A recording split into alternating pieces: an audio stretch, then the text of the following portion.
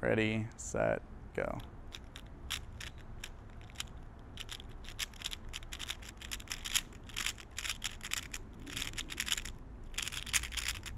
It is not an optical illusion, nor is it magic or sleight of hand. UTA junior Anthony Brooks has a very real talent. He can solve the Rubik's Cube in a matter of seconds. It's something I've been doing since I was 14 and haven't stopped yet. Practice really does make perfect. Yes! I've been U.S. national champion in one of the events we hosted these competitions, 2x2. It's a smaller version of the cube. I came second in that event at the World Championship this year. This year I came third place in the Rubik's Cube event at the National Championship. The championship titles are fun, and so is the fame. Brooks is a hit on YouTube, has been featured on international television segments, and even starred in a car commercial.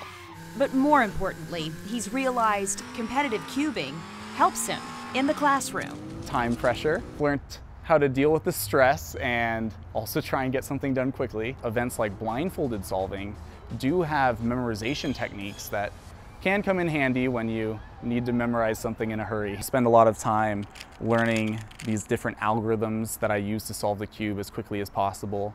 And when I look at the cube, I view it as individual pieces that all have a specific location they need to be at for the cube to be solved.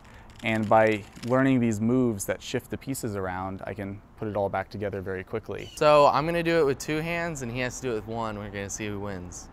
Anthony's brother Brian, a 17-year-old UTA freshman, is also competing in speed cubing, and he too has figured out how winning strategies apply to college life. It's definitely helped me learn that practice makes perfect, and you know, you're only going to get better at something if you practice the right ways of doing it. The Brooks brothers chose UTA because of the College of Business's top-notch reputation.